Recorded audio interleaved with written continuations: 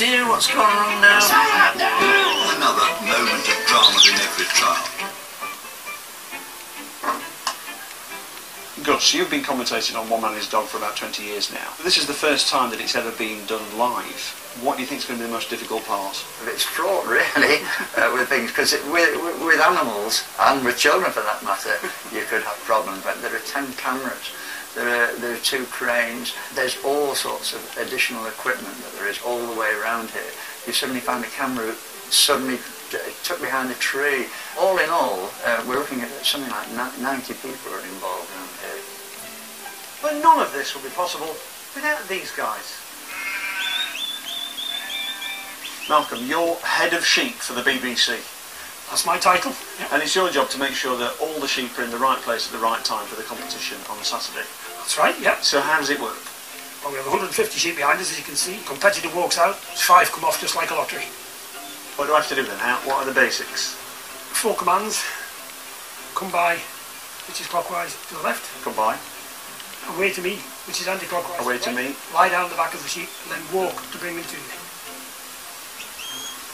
Right, there's nothing else for it. I'm going to have a go at this for real.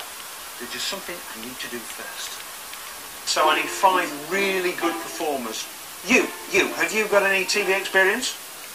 That's good running, I like it, yes. Run down, everybody run down that end. Very good, and give yourself a round of applause.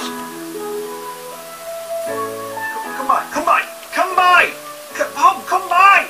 Malcolm, what am I doing? What am I doing wrong? I'm not listening to you.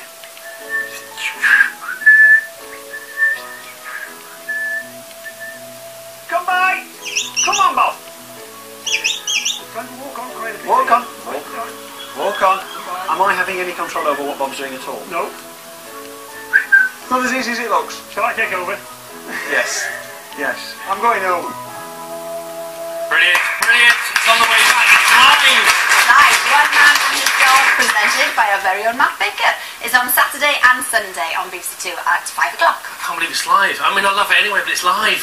It's live, I think Oh, my it's goodness me, good luck, Matt. Right, on Strictly, easy question to start with. Who's going to win this year? Sid? Obviously me. No. Don't laugh.